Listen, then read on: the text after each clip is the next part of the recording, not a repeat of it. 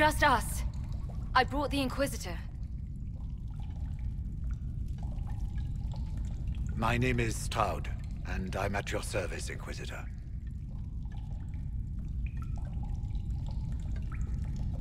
I'll take all the help I can get. I know the Wardens have troubles of their own. I wonder, though, might those troubles have anything to do with Corypheus? I fear it is so. When my friend Hawk slew Corypheus, Weishaupt was happy to put the matter to rest. But an archdemon can survive wounds that seem fatal, and I feared Corypheus might possess the same power. My investigation uncovered clues, but no proof. Then, not long after, every warden in Orlais began to hear the calling. Maker, why didn't you tell me? It was a Grey Warden matter. I was bound by an oath of secrecy.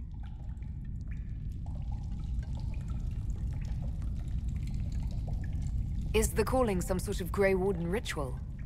The calling tells a warden that the Blight will soon claim him. Starts with dreams. Then come whispers in his head. The warden says his farewells and goes to the deep roads to meet his death in combat. And every Grey Warden in Orlais is hearing that right now. They think they're dying. Yes. Likely because of Corypheus. If the Wardens fall, who will stand against the next Blight? It is our greatest fear. So, Corypheus isn't controlling them. He's bluffing them with this calling, and they're falling for it. Is the calling they're hearing real, or is Corypheus mimicking it somehow? I know not. Even as a senior warden, I had heard only the vaguest whispers of Corypheus.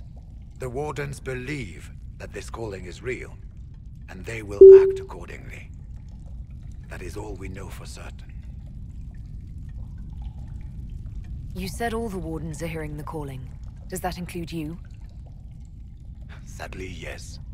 It lurks like a wolf in the shadows around a campfire. The creature that makes this music has